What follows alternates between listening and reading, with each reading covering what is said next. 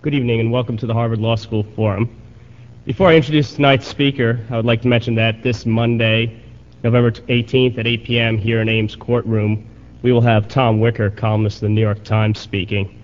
The title of his speech is right now, The Politics Before Us. Now for tonight's guest. Arthur Liman graduated from Harvard in 1954 and then graduated first in his class from Yale Law School in 1957. His legal career has been a mixture of private practice and public service. From 1961 to 65, he served as Assistant U.S. Attorney for the Southern District of New York. And in 1965, he served as Special Assistant U.S. Attorney. In 1972, he was the Chief Counsel of the Special Commission investigating the prison uprising at Attica, which resulted in the deaths of close to 50 prisoners. More recently, he's headed the Legal Aid Society. Mr. Liman gained particular national fame when in 1987 he served as Chief Counsel for the Senate on the investigation of military sales to Iran-Contra. More recently, he's headed the defense in the government's high-profile case against Michael Milken, the junk bond financier. Mr. Liman presently is a partner at Paul, Weiss, Rifkin, Wharton, & Garrison. The topic of tonight's talk is, can congressional investigations be conducted fairly? Please welcome Mr. Arthur Liman.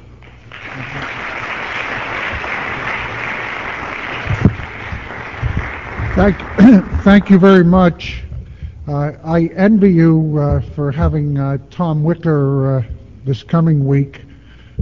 He was one of the major figures in trying to avert the Attica disaster, and we became friends and have remained so since, and he has extraordinary insights into every subject he speaks about. I chose this topic of can congressional investigations be fair, or I might say effective, also in the light not just of my own experiences in Iran-Contra, but on a more timely basis because of the frustration that everybody had at the Clarence Thomas confirmation hearings, and particularly the last round of those hearings. The subject in my mind was framed by a recent column that Meg Greenfield, a columnist for the Washington Post, wrote for Newsweek. And Ms. Greenfield said that she was very dissatisfied, as everybody was, with the outcome of the Thomas hearings, not just in terms of the confirmation, but she was speaking about the fact that it ended in almost a Rashomon-like mood of nobody knowing where truth lay. And she said that it was unfortunate that this was not resolved the way in which trials resolve issues and divine truth. And I thought about that for a while and realized that Meg Greenfield has probably never served on a jury, and I hope she's never been a party in a litigation, because it is a romantic view, but it is essentially a myth that trials discover truth. Alan Dershowitz's book and movie, Reversal of Fortune, deliberately leave the reader and the viewer with uncertainty as to whether Klaus von Bülow did it or did not do it. The Smith trial taking place in Palm Beach will produce a verdict or a hung jury. But whether the verdict is guilty or not guilty, I don't think that those who watch it, and it will be shown gavel to gavel on court TV, will have a sense that the verdict speaks the truth. They'll form their own opinions, and they'll disagree or agree with the verdict, but it isn't going to be because the verdict has resolved it. It's because you bring to this process your common sense, your prejudices, your intuition, your own. Judge Jerome Frank would say, your whole life's history and experiences. And so it didn't surprise me that a congressional hearing should leave people in doubt as to whether Clarence Thomas was guilty of this charge or not. I think if this charge had been tried before a judge and jury, there would still have been doubt, simply because we do not have any means of resolving issues where it is in an effective way, where it is witness against witness, where the evidence is divided and balanced. And yet, having said that, the fact that this issue was aired the way it was in a congressional hearing left all of us with a very, at least speaking for myself, with a very great sense of disquiet and a sense of unfairness and a sense that this is not the way the system should operate. Trials at least have trappings of due process. And because they have those trappings, because they have procedures that have been developed over the centuries and refined year after year, the verdicts are more easily accepted, even if they do not represent a truth in a scientific sense, but they're more easily accepted than the type of outcome that we saw at the Thomas hearing. And I therefore thought that I would talk about congressional investigations. There has been a great deal of discussion and debate about whether they serve a purpose, about how the process should be reformed, and I ought to talk about it from my own experience in Iran-Contra, because in Iran-Contra I was dealing with a question also for which we were doomed from the beginning not to find an answer that would satisfy anyone. And I say that because the subject of our investigation was really a president. Congress didn't gear up this machinery. The independent counsel did not come into existence in order to investigate a lieutenant colonel. And what we were all looking at, whether we stated it expressly or whether it was implicit, was whether the President of the United States had committed offenses, whether he should be removed from office. I mean, that was the heart of the issue. Everything else could have been handled in a more normal way. And yet, when you're dealing with a President of the United States, you know from your own life's experience that the probability is that the people around the President will be protective. And because they will be protective, the chance of penetrating that cocoon that has been woven around him is very, very remote. You have to have a John Dean in the White House. And when I took the assignment, it was clear that what we had in the White House, in the area that we were investigating, were military officers.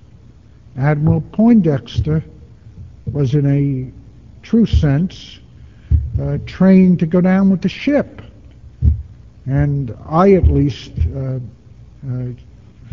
anticipated from the day that I accepted the appointment, and I accepted it with reluctance in part for this reason, that Admiral Poindexter would be protective of the President, whatever the truth was. And North also came from that same environment. And McFarlane was also a colonel in the Marines. And even if they had been civilians, there's a natural tendency to equate the President with the Constitution and to defend it with your body. In addition, we knew when we started the investigation that we did not have the kind of smoking guns that existed in Watergate. There was no taping system in the White House, though every now and then somebody writes a story that there must have been. There wasn't a taping system in the White House. And many of the contemporaneous memos that were done at the time, and that would normally give you not just an account of what happened, but give you some kind of access to what people were thinking, to enable you to understand the motives, those all had been shredded, or at least the participants thought that they were all shredded. Some survived, but they didn't all survive, and you could assume that if a decision was made to shred, that the first documents that would get shredded would be the ones that might inculpate a president, and that the ones that you would find would tend to be the ones that they didn't get to and or were sloppy about. So that the odds of cracking the case in a Ellery Queen sense were always against the committee, and yet it was an extraordinarily important thing for us to conduct this investigation, and it was important to conduct it because so much of the events of Iran-Contra had taken place in the darkness of night. There had been so much secrecy.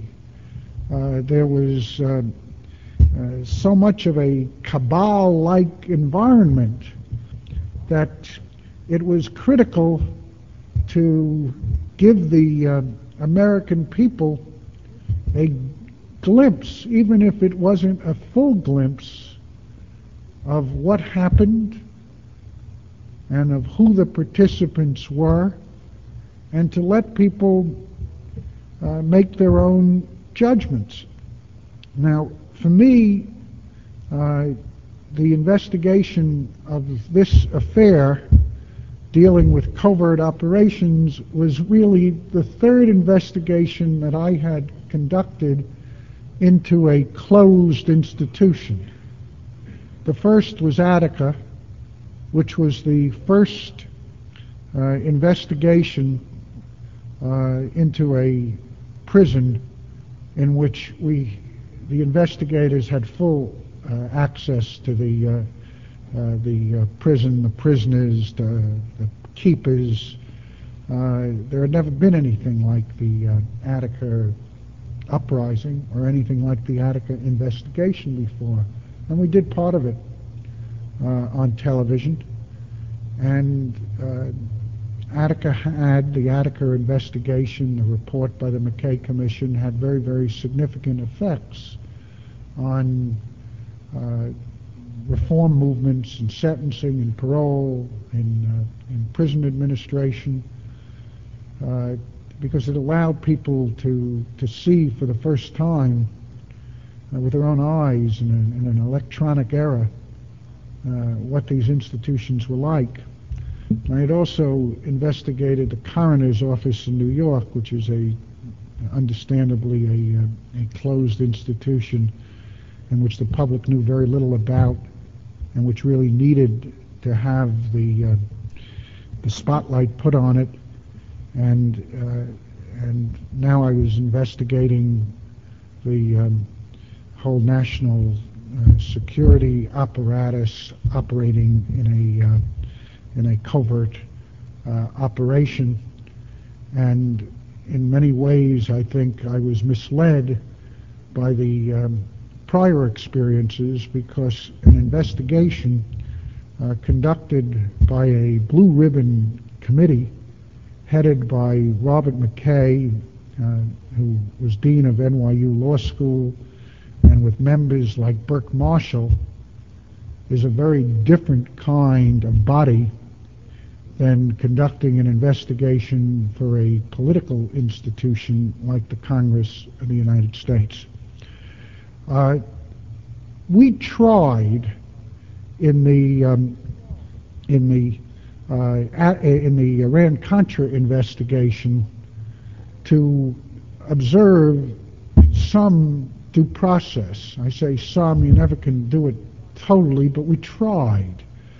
There was a sense by all of the members of that committee that the fact that the executive had breached its powers should not give the Congress license to abuse its own, that it would be almost the ultimate irony, tragedy of Iran-Contra if an abuse by one branch just led to an abuse by another.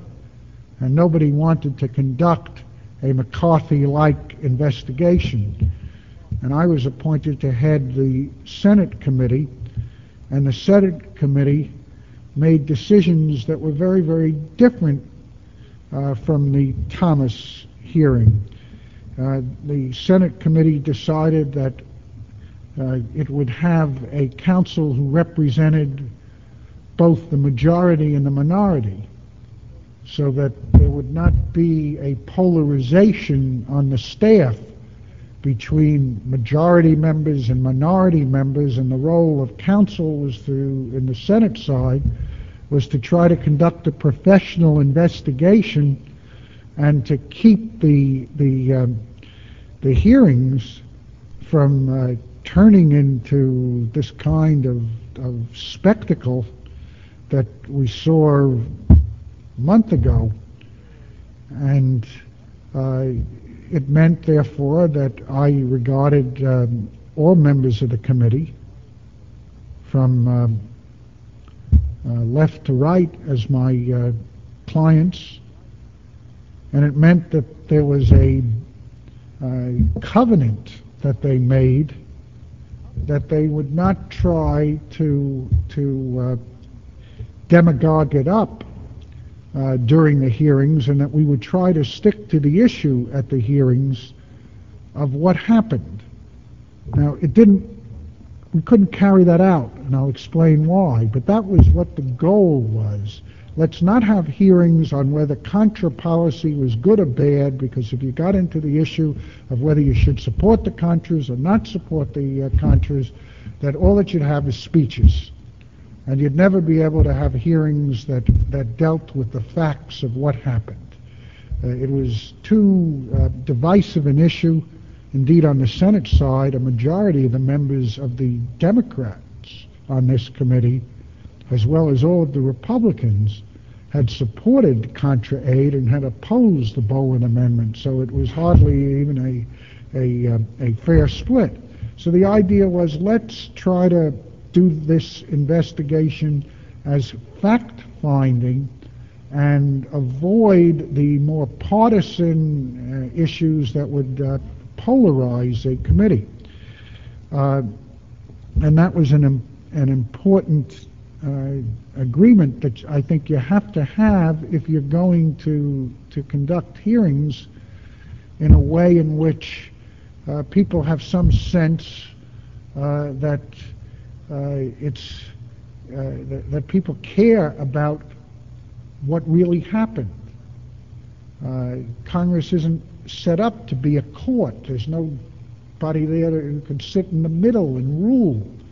And therefore, the model for a congressional investigation, I would say, is more the inquisitorial, the magistrate method of the continent than the adversarial system of Anglo-Saxon jurisprudence. And that's the way we looked upon this investigation, that every witness would be subjected to examination and cross-examination, and if Oliver North said that he told the president, he'd be subjected to as much cross-examination as if he said he didn't tell the president. It was to be straight down the middle. Now, it didn't work that way, I'll come to that, but those were the aspirations of this investigation. And it doesn't happen by accident. Senator Inouye, who chaired the Iran-Contra hearing, was a veteran of the Irvin Watergate investigation. Now, the Irvin Committee in Watergate is regarded as being a very, very successful congressional committee. Many people credit it for the ultimate impeachment of President Nixon. What was not known to anyone other than those people who are on the inside, like Inouye, was that it was an extraordinarily partisan group. The majority staff and the minority staff spent most of their time spying on one another.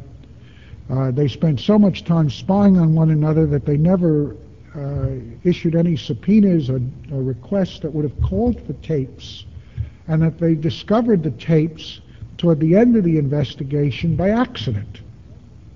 So that the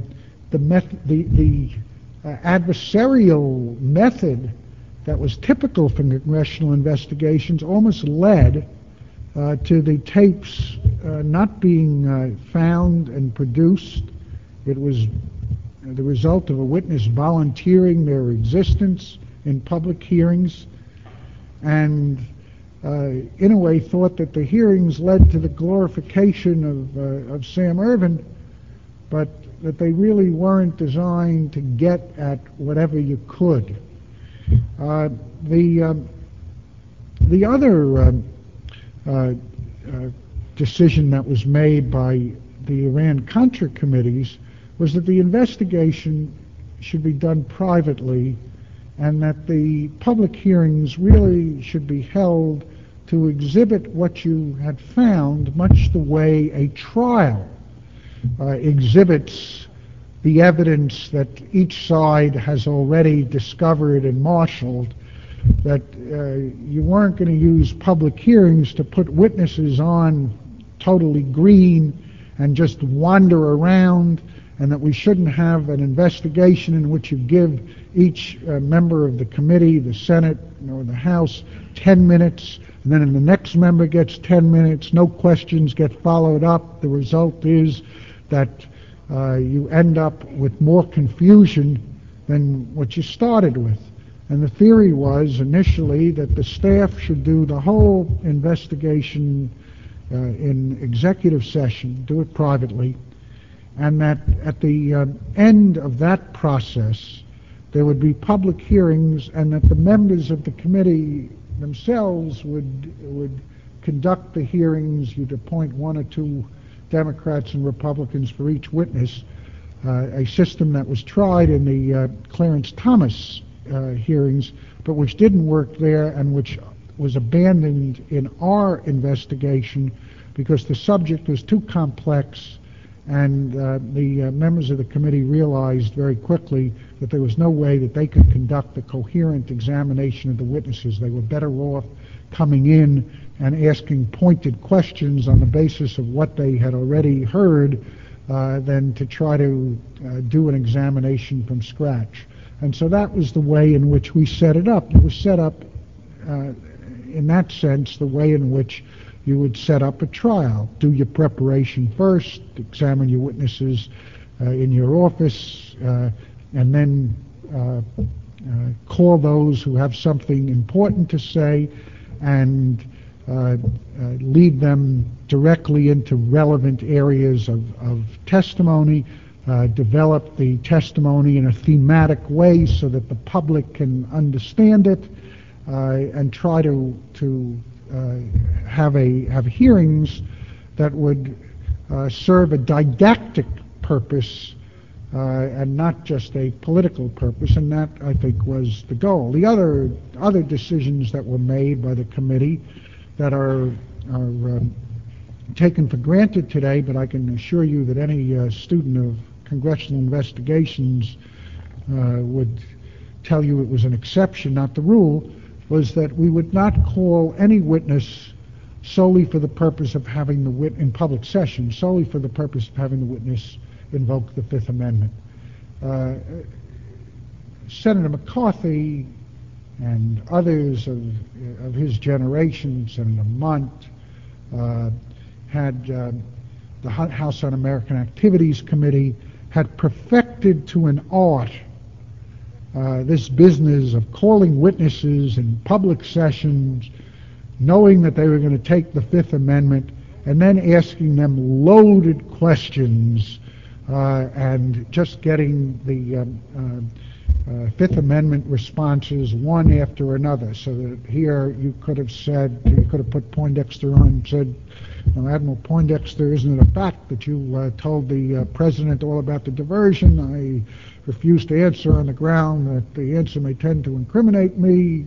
That isn't it true that the President ordered you to cover up the diversion? I refuse to answer." And you could have done that for an hour, and by the time you finished, half the country would have believed that his answers really were acknowledgments that the President was guilty, which he may have been, but that's what he was saying.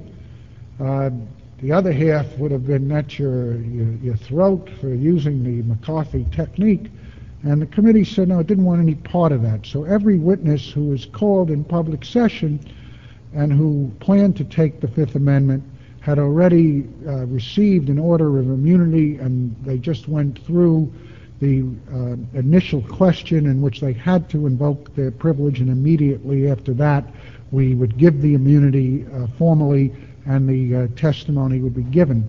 We respected attorney-client privilege. We respected doctor-patient privilege. I didn't see the difference between the Ellsberg break-in and demanding the medical records of North for his treatment by doctors or psychiatrists in the Pentagon. He was entitled to his privacy, and the right wing, which has adopted him as a hero, may not believe in the right of privacy, but we were not hypocritical, and we did believe in the right of privacy, and we respected those things. And so there was an effort at trying to be fair. The process broke down with us the same way it broke down in the Clarence Thomas hearings. What happened in the Iran-Contra hearings was that the Senate's hearings had to be merged with the House's hearings. The House did not have this kind of agreement among its members that they would try to conduct the hearing in a less partisan manner. For the House committee, it was business as usual. And that meant that for the Republican members of the House committee, this was a soapbox to blast the Congress for having adopted the Bolin Amendment and an opportunity to speak about democracy in Nicaragua, and that they were going to engage in that kind of speech making at every opportunity. And once they began doing it, it meant that members of the Senate committee, like Orrin Hatch, had an irresistible temptation to join in. And those of you who watched the Clarence Thomas hearings and saw Senator Hatch really know that he's very, very good at making these kinds of speeches. And so that once our hearings began, the agreement fell apart. And there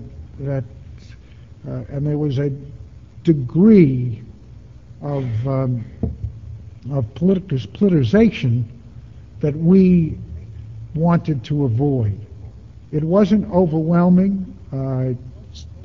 Representative Hamilton and Senator Inouye tried to control it, but it did have an effect on the hearings, and it blurred what we were trying to accomplish. The other thing, of course, that happened was Oliver North. Oliver North came to these hearings and he just sort of electrified the country. Now, I tell you that as a trial lawyer, what you would have done with an Oliver North at a hearing was to let Oliver North talk for a day and 2 days and 3 days and 4 days, and by the third or fourth day it would have been like Captain Queeg. There would have been a self-destruct, and I'm not. I don't mean this in a mean way, because I think Oliver North has the capacity to believe everything he says, but people would have started to see through it, and they'd ultimately start laughing at it. But the object was to keep him on the stand long enough. And what happened, and incidentally, his lawyer, who's a very good lawyer, Brendan Sullivan, who you all saw, knew that this would happen to North if he was kept on too long. He bargained for us to keep him on for no longer than 5 days, but we could have kept him on for more than 5 days. We kept him on as it is for only 3.5 days. And what happened was that we divided witnesses between the House and the Senate. The House counsel had North, I had Poindexter, and the House counsel was a very able lawyer by the name of John Niels, very, very able. And John led off with Oliver North, and he was taken by surprise, and North kept making these speeches. Now, the speeches, if you just read them, were extraordinary admissions. They're no different from the book today, which has been billed as having lots of discoveries. His book is essentially a rearrangement of his testimony to put it in a different order. But he made speech after speech, all of which had an effect of saying, I am the patriot, that I was fighting for democracy. Congress was a leaking agency. Congress was frustrating efforts to achieve democracy. I am the fall guy. Congress is now making me into the scapegoat. And the telegrams started to pour in. And they poured in, and they poured in. And in fact, they were given a subsidy to come in because Western Union, seeing a good thing, decided that it would provide a special rate for anyone who sent a form telegram to Oliver North or to the committee saying we support Oliver North, and if you wanted to send a telegram supporting the committee, it was 4 times the rate. And so I guess justified on volume discounts. The result was that this political body, the United States Congress, was there getting this mountain of telegrams saying, why are you picking on Oliver North? Why don't you vote him the Congressional Medal of Honor? And John kept going and going and going, and I was waiting for my turn, and by the time my turn came, we had a committee of 11 members, right, Sam? Sam Hirsch was on my staff, and we had a committee of 11 members, and then there were 15 members of the House, and all of the Democratic members and some of the moderate Republicans were audibly praying, please, Arthur, don't cross-examine him, get him off the stand. I mean, they were almost literally in trauma that a confrontation with Oliver North would lead to all of them losing the next election. And the result was that I got him off the stand. I covered what I wanted to do with him, and then I had a whole volume of questions which had been prepared for the members to ask to fill in the blanks. And as I recall it, not one member of the committee, this group of 26, was willing to ask him a question. They all made speeches. Most of them made speeches saying that he was a great hero. It's just too bad he didn't understand the Constitution. Those who were on the Democratic side said he didn't understand the Curtis Wright decision, as if that's what the hearings were all about. And so Congress backed off in being able to have a fuller airing of what Oliver North had to say, and he left really at the height of his testimony. And I therefore could sympathize with those of us who felt that the Clarence Thomas hearings were unfair to Anita Hill, in that I think that the same kind of fear gripped the Democratic majority of that committee. I'll give you my analysis of it. I don't know whether anybody on the committee is capable of this kind of self-analysis himself. I don't have to say himself or herself in this case. Those like Senator Specter, who saw their role as the defender of Clarence Thomas, had no fear of being embarrassed. They had absolutely no fear of being embarrassed because they knew that whatever the evidence was, Clarence Thomas was going to go to his grave saying he didn't do it. And so they therefore felt very, very comfortable in conducting a vigorous and, in my opinion, an unseemly examination of her, making speeches. It was not, whatever people may say about our investigation, we never descended to those depths. We try to maintain principle, and we kept it in a what I think was a dignified way. That no amount of provocation, and there were provocations directed at me personally, could lead me to respond in kind.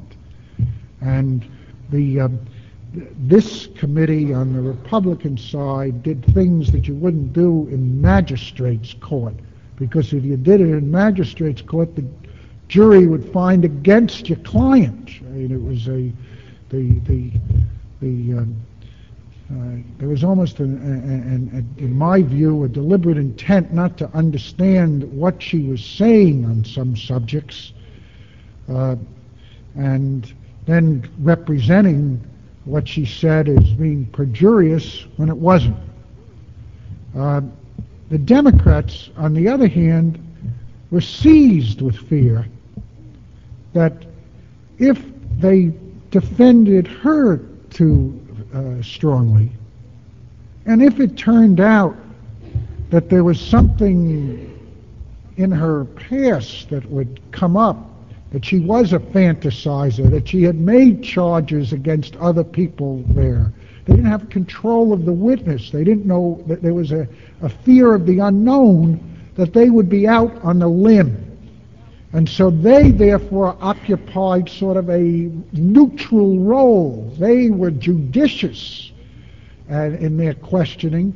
And when you had this kind of self-restraint on one side, while you had bullying on the other side, the outcome was almost inevitable.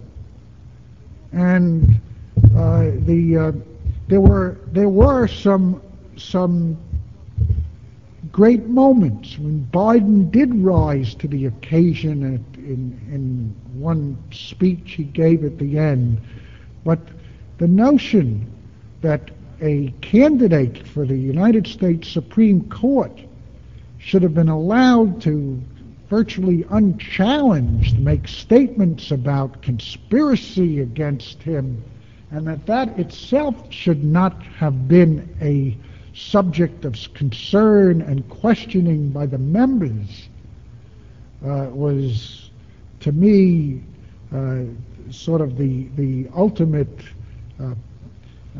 proof, the demonstrative evidence of the failure of the process of that committee. They also didn't ask follow-up questions with respect to her.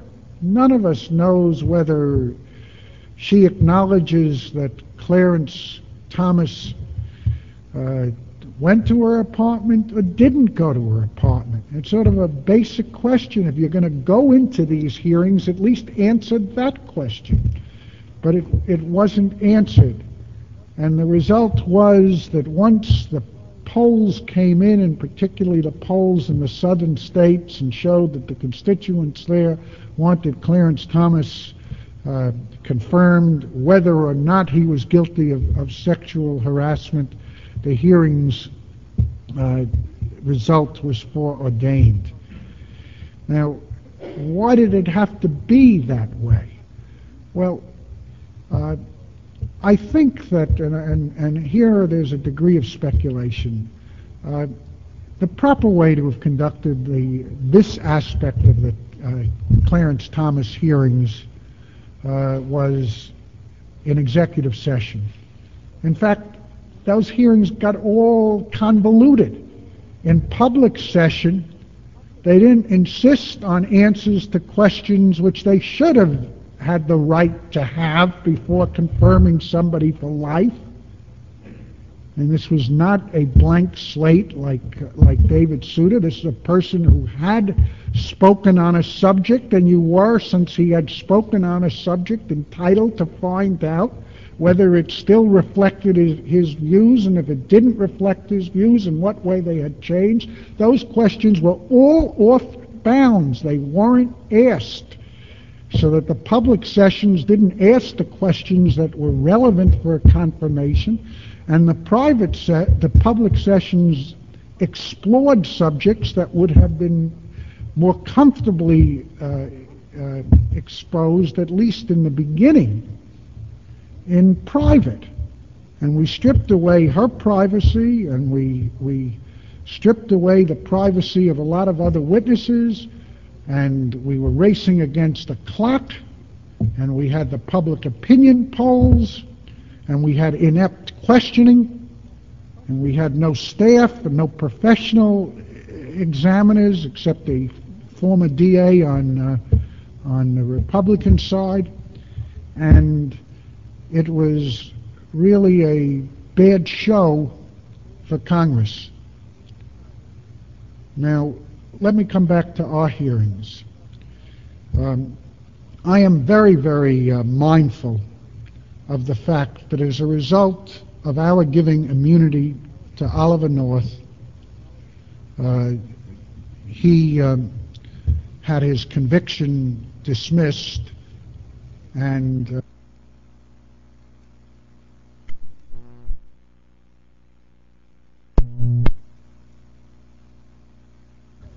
therefore the question is often put to me, was it worth it? When you're a participant in the decision to give immunity, you become introspective as to whether all you're doing is rationalizing your own mistakes. I don't think I'm doing that. I think it was worth it. I think that what I would say to you is that if the choice was whether Oliver North should have had 1,200 hours of community service, which is what I think he got, or 800 hours, and Poindexter should have gotten a year in jail, that's one choice. And as part of that choice, we would not have had the picture of what was knowable about Iran-Contra until 5 years after the event, until Oliver North wrote his book. Then I say that it was better to air the subject at the time, and it was more important that we try to find out at the time, in a public forum in which people could have confidence that they were at least seeing the witnesses and being able to form their own opinions as to what happened and whether the president was responsible. And we did not prove in an impeachment sense that the president had directed the cover-up, or that he was the person who was knowledgeable about the diversion. But those who watched television and watched Poindexter's explanation of why he didn't tell the president could not have easily believed Poindexter's story.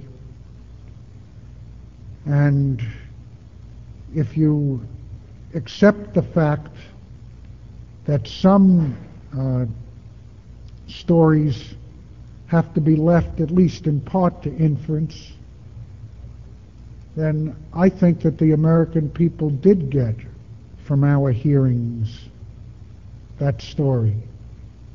I at least came away from the hearings convinced that the president was responsible.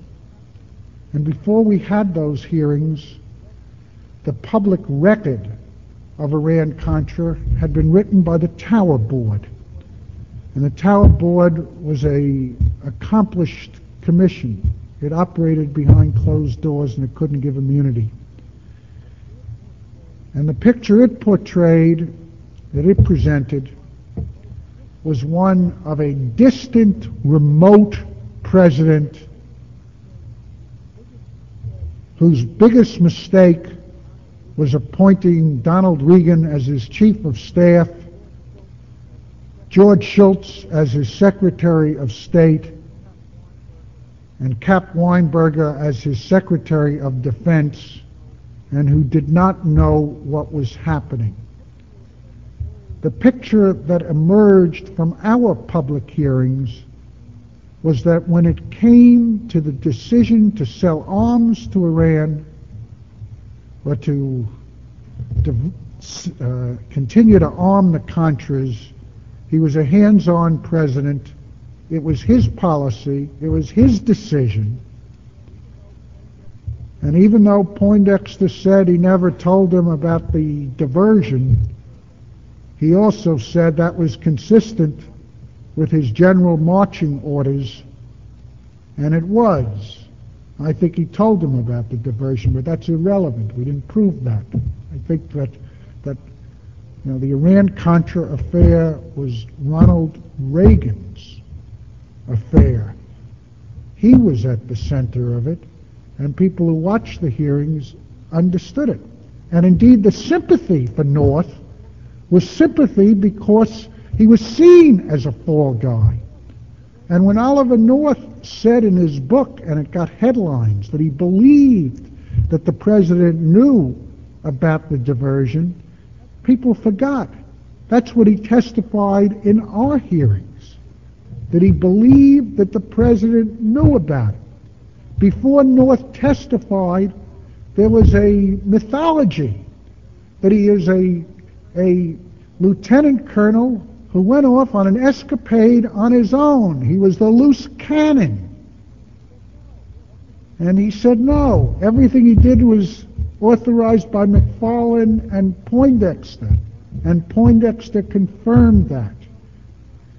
And so we got a great deal of the story out. And if you believe that there are some offenses in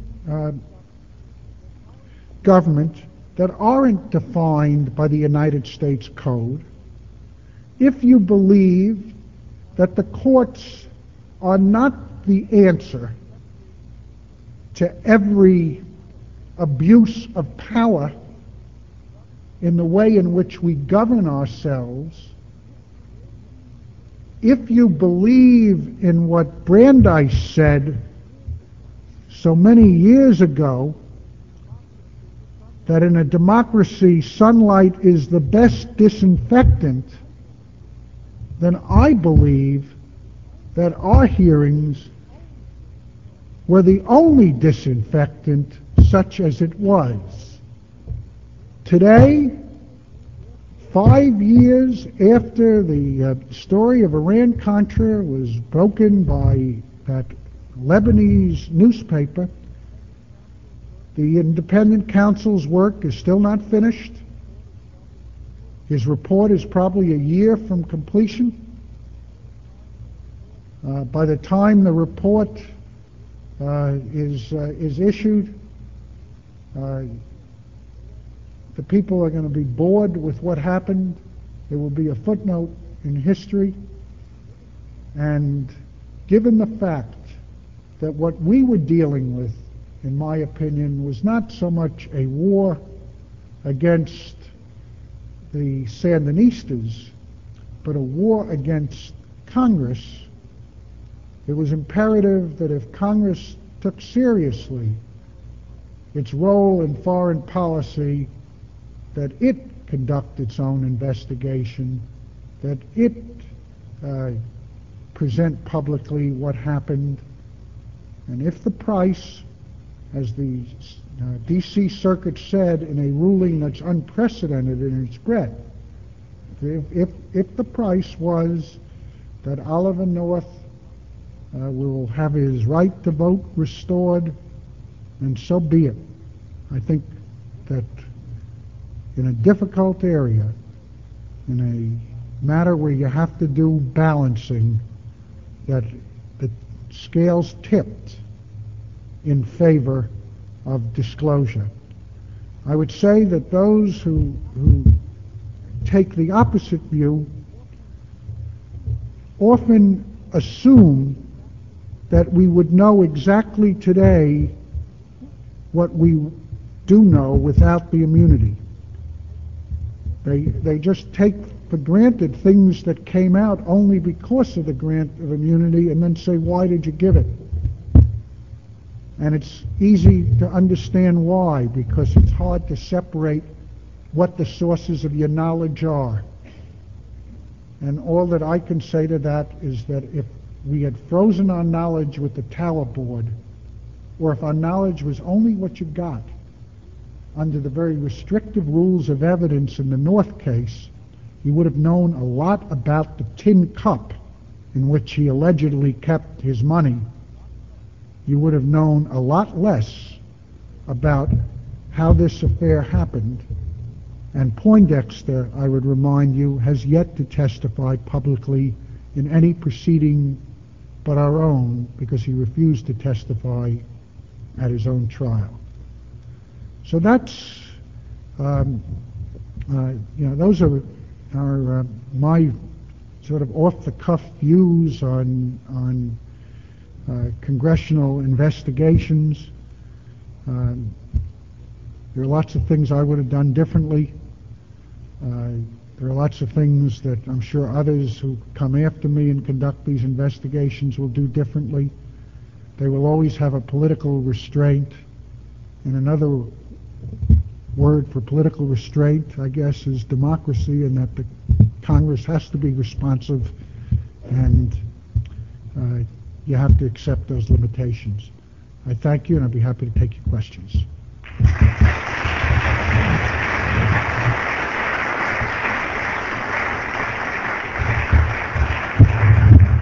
On any subject. Questions? Yes. Mr. Liman, one of the more interesting people to appear during your investigation was a graduate of this law school, Elliot Abrams. Right. I wonder if you have any reflections on how the old Elliot Abrams affair, I guess, which finally ended last month when he pled guilty to 2 misdemeanors. Well, I don't know how many of you remember his appearance at our hearings. He was shredded at our hearings for the very dissembling that he was indicted for. And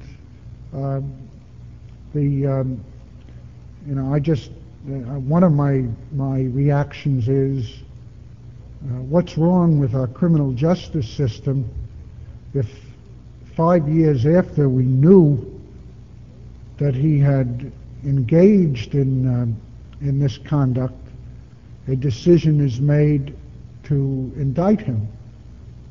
Now, he could have been indicted for these events 5 years ago. The other aspect of it is I think I'll be a little more introspective about it myself. I believe that virtually everybody caught up in the Iran-Contra affair was a casualty of a decision that the president made. And that doesn't mean that they don't bear responsibility for it, but it means that you have to evaluate what they did in that context. Presidents, whether they're Democrats or Republicans, have enormous power. They inspire extraordinary allegiance. People who work for presidents confuse them with the Constitution. There are exceptions. Cy Vance, when he disagreed with Carter, resigned. Clark Clifford stood up ultimately to Johnson on the Vietnam War. But they were powerful people. Most people who work for presidents have almost a groupie attitude. It's the only president they've ever worked for. He's their president. He gives them power, and they exercise no independent judgment. When this president decided that he was going to publicly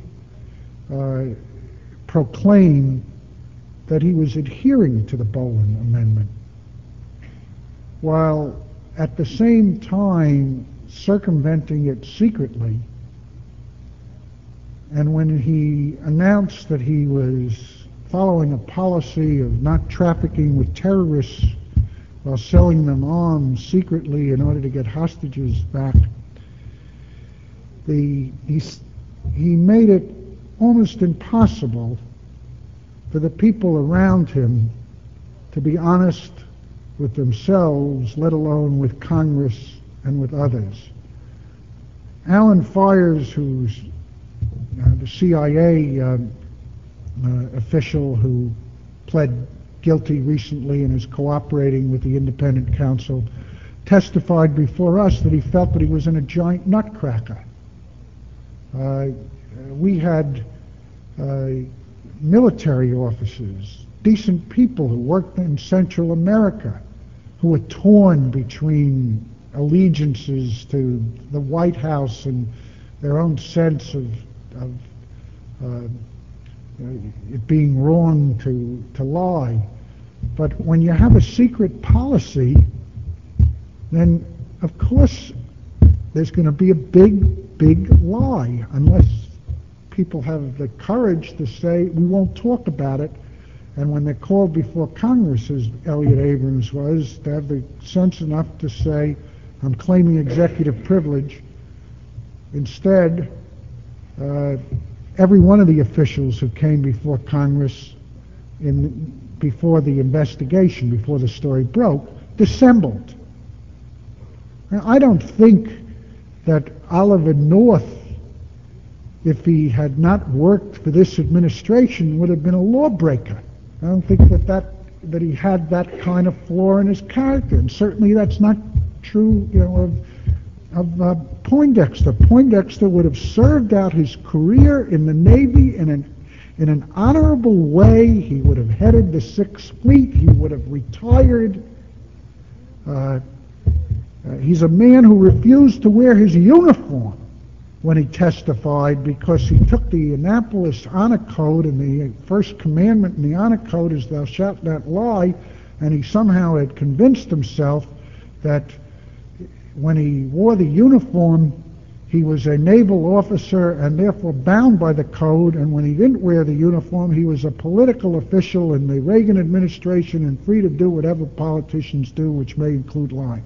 And you never could get Admiral Poindexter to wear his uniform when he testified. I had him testify 6 times privately. I could never get Admiral Poindexter to wear his uniform. Admiral Poindexter will go to his grave and see his maker and say, I never lied under, in uniform. We used to give nicknames to these officials, and my nickname for Admiral Poindexter was Billy Budd, because I just felt that he was going to go off the gangplank, thanking the captain for having given him the opportunity to serve, and that you took people who chose a life of public service or military service, which is a form of public service, or CIA, and who ended up destroying their careers, not being able to face their wives and children, having all of this disgrace because of a decision of one man that he would show his contempt for Congress in the way in which he conducted his policies. And incidentally, I saw the Iran-Contra affair in a much broader context. I mean, to me, what happened in the Iran-Contra affair was not much different from impoundment of funds that had been appropriated and authorized by Congress. It was not different in my mind from saying, well, Congress won't abolish the Legal Services Corporation, so what I will do is that I will make interim appointments of people who are hostile to the Legal Services Corporation and put them on the board of the Legal Services Corporation. And there was an absolutely total contempt of Congress in that administration. And the functionaries, in many instances, got caught in the middle. Some didn't. Abe Sofair, and I don't remember whether Abe went to this law school, didn't. He threatened to resign. George Shultz didn't. But a lot of the others did, and they are casualties of the Reagan policy. And you know, I can understand the rage of an Oliver North that he ventilates in this book, that the president has yet to do what you'd expect the commander-in-chief to do. The statute of limitations has run, and said they were following my orders, let them off, it was me. I mean, you have to ask yourself, I mean, what kind of administration was this in which the subordinates were expected to serve the prison time? And I reread Oliver North's testimony after I read his book, and when I questioned him in the little time that I had, what he said was that I was prepared to be the fall guy for political purposes. When they announced that it was going to be a criminal investigation, that was when that role ended for me. And I think that, you know, it was extraordinary. I mean, when Oliver North initially resigned, Poindexter indicated he knew nothing about the diversion. He had authorized it. I mean, they were all prepared to let the lowest person take the responsibility to keep it away from the president. And so, you know, when I think of Elliott Abrams, I also look upon him as a person who has an element of being at the wrong, working for the wrong president at the wrong time in what happened to him. But I do believe very much in the rule of law, and I believe that a graduate of this law school ought to know that you don't lie. Yes. I'm watching the hearing, and that sometimes one does think that the questionnaires were trying to make the country go, wow, as far as goodness, this guy is guilty, Oliver North. And when he responded, it seemed like it made an impact that no, I'm not guilty at all.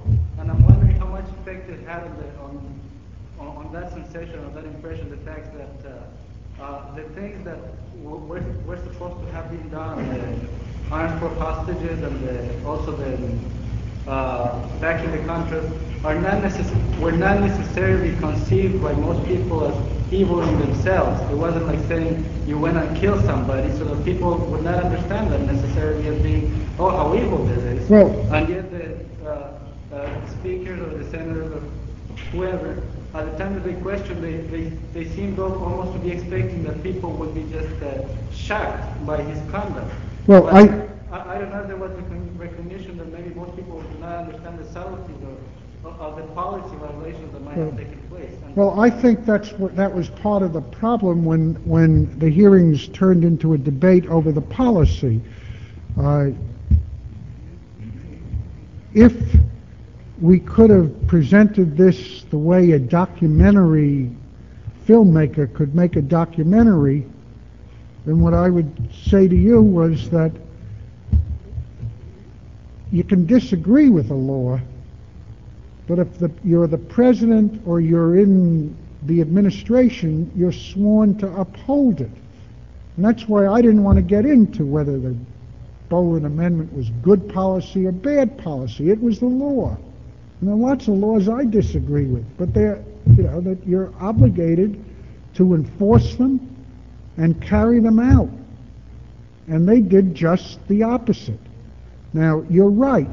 When it came to the Boland Amendment, the country was evenly split. Every poll showed that the country was evenly split on the Boland Amendment. And therefore, I think there was a sense, well, so what, that people circumvented the Boland Amendment. There was a different attitude about selling arms to the Ayatollah. I think there's probably 80% of the people were appalled by it. And I'll tell you where I got that information. The President of the United States did polls every week on the Contra policy, and he was frustrated by it, and he would confide in his diaries his frustration that he couldn't understand why he could not, with his weekly radio addresses, get a majority of the country to support the Contras. Now, when I say evenly split, I'm not trying to be precise whether it's 50-50. It could have been 35-65 one week, 40-60, 55-45. The Congress itself mirrored the vacillation of the country on this issue. It was not an issue that in which there was a clear consensus in the country.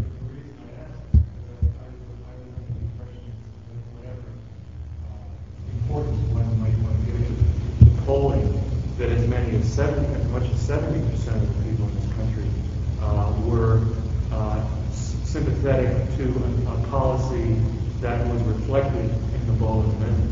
Well, it depends how you frame the question. You see, if the question was, do you want to get into another Vietnam, then it was probably 90% that were for the Boland Amendment. If the question was, do you want to withdraw the support from this ragtag band of Contras, then you got a percentage that was quite different. It was a matter of what were you doing and how people saw, whether people saw it as a first step or as a last step. But the fact of the matter is that if you look at Congress in some ways as a barometer of public opinion, the Congress was constantly going back and forth on the Boland Amendment, and it only lasted a little over a year. I mean, by September of 1986, we were back to military aid. We were earlier back to humanitarian aid, which Senator Kennedy pointed out was a euphemism for providing field supplies, rations, uniforms. So it was an issue on which I think that there was not a consensus. But my point wouldn't have mattered in terms of whether it was 70%, 30, 60, 40. The fact is that it was a law. The president didn't do what Roosevelt did. When Roosevelt wanted to sell destroyers, he did it openly. He said, I'm exercising my presidential prerogative. When Truman seized the steel mills, that here you had a president who purported to be complying with a law that he signed. He didn't veto it. He signed it. And at the same time was working underground as if it didn't exist. And I think that was what's intolerable in a democracy. And that's what gives you the fear of, is there a secret government, and can you trust government, and do laws bind the executive branch? The other part of your question was, were people bothered by things? If you could have presented that documentary, I think people are bothered by a cover-up. I mean, that's incidentally true, just in even small events, normal criminal cases. It's always the cover-up that's worse than the underlying event. And the cover-up here was revolting. Yes, sir.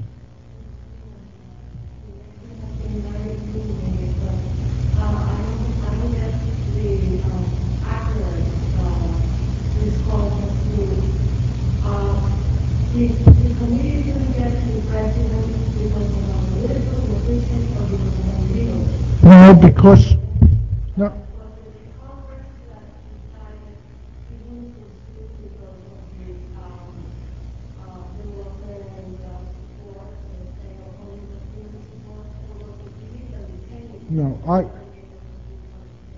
No, I was just talking about the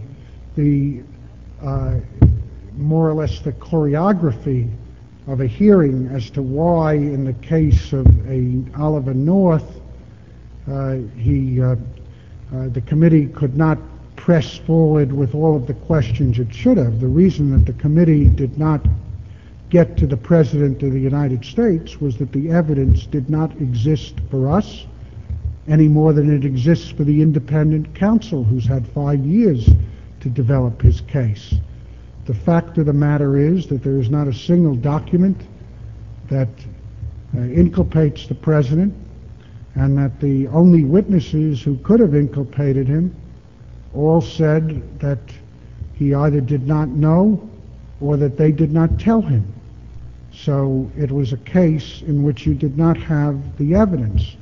Now, in a parliamentary system, the fact that the President was so heavily involved and that you could draw inferences about the fact that he set in motion the whole process would have been enough to bring the government down. We don't have a system of votes of no confidence, as you know, and so in order to bring a president down in this country, it has got to be based on an impeachment process of high crimes and misdemeanors, and no matter how you define that, it was something more than either we or the independent counsel could establish. The evidence was just not there. And unless we were going to rewrite the Constitution, you could not possibly have brought the impeachment proceeding. Poindexter, when he covered the President with his body, ended that whole inquiry. There was no way of getting past him. No. There's no evidence now. All of the roads led to Poindexter. I mean, North, in his book, in which he, as I say, he ventilates his anger, says no more than what he said in our hearings, which is that he always believed the President knew, but he never told him. Nobody ever said to him that they had told the President. It was an assumption on his part that the President would have been told. And so he never met with the President alone, and the President was never told in his presence. The only person alive who could answer that question is Admiral Poindexter, and he has answered it, and he's not going to change that testimony. And his answer has been that the President was not told of the diversion, nor did the President order a cover-up. So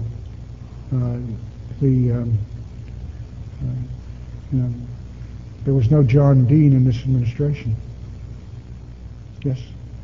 Some of the critics of the hearing say that one of the most important problems was that the goal of the hearing was to get the President to testify and find out what really happened. I mean, I think that there's more criticism that I've heard the other way, that we didn't have a thirst to get the president. I think that there was an honest effort to try to get the facts, but you have to say, what are the facts? I mean, were we conducting an investigation into everything that every person who was in government did in the Iran-Contra affair? And the answer is no. If you don't have a select committee of Congress that conducts that kind of investigation. What we were doing was we were conducting an investigation into the central events with a focus on whether the President of the United States was the person who was responsible for the cover-up, for the diversion, and for events that weren't criminal but were significant, such as the decision to sell arms to Iran and the decision to continue to support the Contras. And it wasn't an effort to get the president, and there was I did not detect on the part of any member of that committee a hunger to get the president. He was immensely popular, and I detected an enormous sense of self-restraint about whether to how far to go. But there were no restrictions put on me, and I can assure you that if Admiral Poindexter or North or a document or somebody else had inculpated the president, that there would have been an impeachment. We saw hundreds of witnesses. We examined hundreds of thousands of documents. We did a computer dump where you got bits of words and sentences. The independent counsel described the president in his first indictment of North as a victim, somebody who was betrayed by North.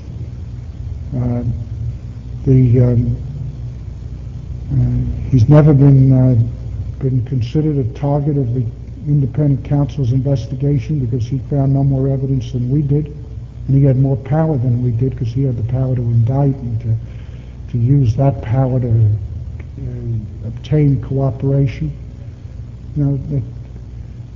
There are some events that you just have to leave for history, and that you can call all the witnesses in the world and you be the judge. Do you believe that a professional naval officer who never in his life put his commander-in-chief at risk or his commander at risk would all of a sudden make the momentous decision to authorize a diversion and not get permission first? Do you believe that he would do that knowing that if the diversion came out, that the whole administration could be rocked with scandal? And do you believe that if it was as simple as that he would have taken the Fifth Amendment from day one? Here's a admiral who, as soon as the scandal broke, the first thing he did was he tore up the only copy of the presidential order that described the sales to Iran as an arms for hostage sale. And when asked by me as to why he did it, he said to protect the president. Protect him from what? To protect him from political embarrassment. So clearly Admiral Poindexter saw this, said he saw it as one of his duties to protect the president politically. And if he had told the president, he would have said he didn't. And of course, if he didn't tell the president, he would say he didn't. And you have to make your own judgment as to whether you think this military officer did this on his own. The person who knew him best, McFarland, said under oath, just volunteering his opinion, that it was inconceivable that he could do it on his own. Oliver North clearly, not just by his words, but by his actions, indicated that he believed that Poindexter had told the president. So, if Poindexter didn't tell the president, he took on more responsibility for an act that was stupid than he ever did for any act in his whole tenure there. But, you know, you have to make those judgments that there wasn't the proof to impeach. Yes? We like to last question that everyone's invited to reception. This leads up to the piece of the question I was going to ask. Firstly, I was really particularly disgusted by the disposition of the case. And I was... How was it, you're not talking about Felix Rodriguez because he wasn't indicted. You mean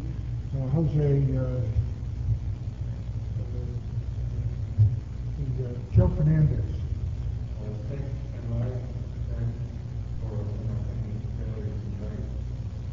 Well, he wasn't indicted because I guess that the independent counsel didn't feel he had a case. He did indict. What? No, let me just... you're thinking of something that you have a right to be disgusted about, but I think you have the wrong name. Okay? There was a CIA station chief in Costa Rica who was indicted in Virginia by the name of Joe Fernandez. And his case was dismissed because the Attorney General refused to release the classified documents. Look, I believe that well, I don't...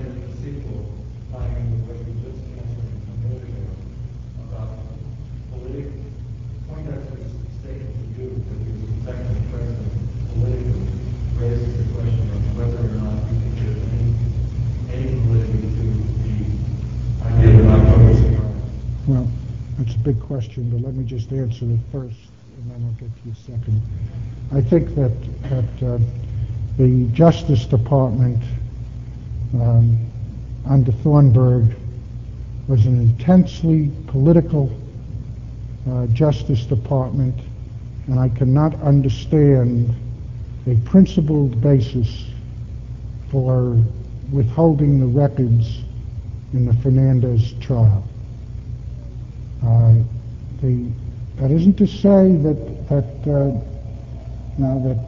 I necessarily agree that the way to have gone about it was to indict some station chief in Costa Rica while everybody else is getting away with it. But the fact is, he was indicted, and the Attorney General withheld evidence and therefore killed that indictment. And I thought that was an absolutely outrageous decision. On the October surprise, you know, you've read the New Republic on it. You've read Newsweek. My view on it is this: that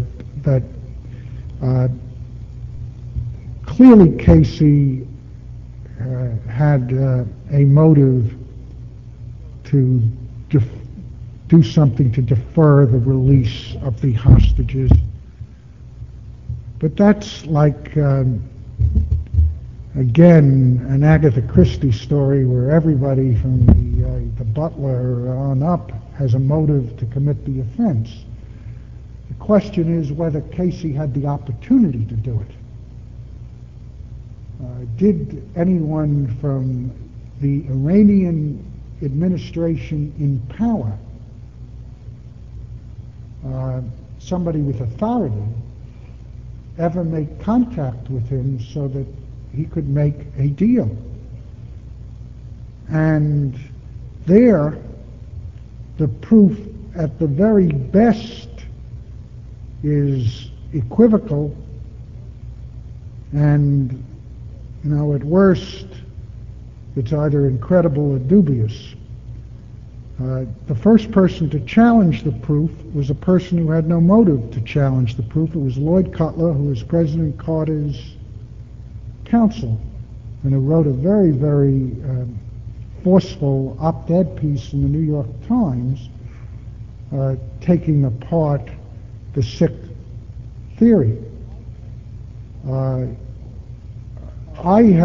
My sense of it is this, and I don't know, the only thing I know about it is because it was outside of our mandate, is that we took a peek at one little part of it because it was irresistible, and that is that one of the Iranians passed word that George Bush was in Paris on a particular date, and that's when the October surprise deal was made. And so we got the Secret Service records, and we also got the records of what he was being covered on that day by journalists. And as I recalled it, the date that was picked was a date that was blank in the official calendar, but it was not a date that he had disappeared. The journalists were there covering him, the Secret Service was there covering him, and he wasn't in Paris. And so, that was dismissed. Now the theory has shifted to the fact that it wasn't George Bush, but that it was Casey in Madrid. We didn't give immunity to Gabanafar or to any of the Iranian middlemen, not just because they failed to pass a single question on a lie detector test, because I don't really believe lie detector tests, but because the stories kept changing in our own area all the time, and we didn't find anybody that you could trust at all. And I think that if the House and the Senate have been quietly, certainly the House, have been quietly looking at this subject since Gary Sick wrote his piece. And it's inconceivable to me that if they found something that really stuck, that they wouldn't have gone forward with this investigation more quickly. They seem to be going forward with it very, very reluctantly. And my guess is that it will be an equivocal result, and one in which one thing that I would feel confident of is that if Bill Casey had had the opportunity to delay the release of the hostages, he would have done it, and he would have boasted about it, because he would have elected a president by doing it. But I just don't see the contacts that would have enabled him to do it. Just watching the inauguration and seeing, just within minutes. There's an equally